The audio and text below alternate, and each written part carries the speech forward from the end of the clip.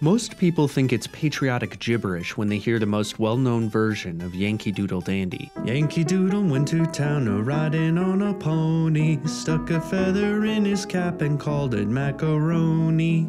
We've all wondered why this guy is naming his hat feathers after pasta, but what most people don't realize is that Yankee Doodle Dandy was originally a British song making fun of American doodles, that's a word for simpletons, and the macaroni wasn't lunch. This was a macaroni.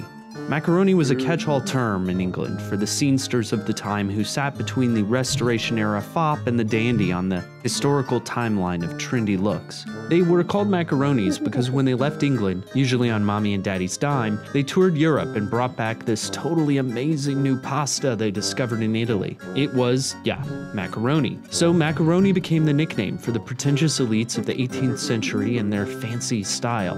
Macaronis didn't have MacBook Pros, but calling them hipsters of the time isn't far off the mark. The sad part is that the Americans wanted to be just like them.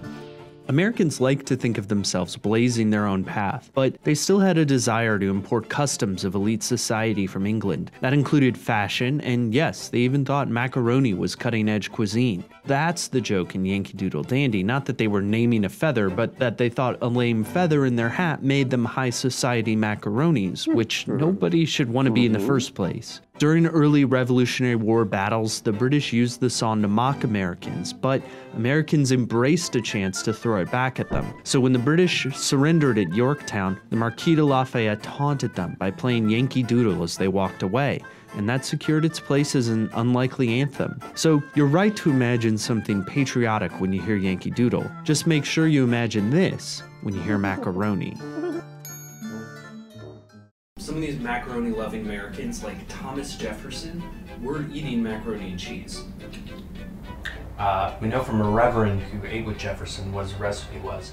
We know from these papers that he did dine at the president's, and there he had a pie called macaroni, which he thought was made of onions or shallots, but somebody explained to him that it was in fact an Italian dish, and he still didn't like it that much.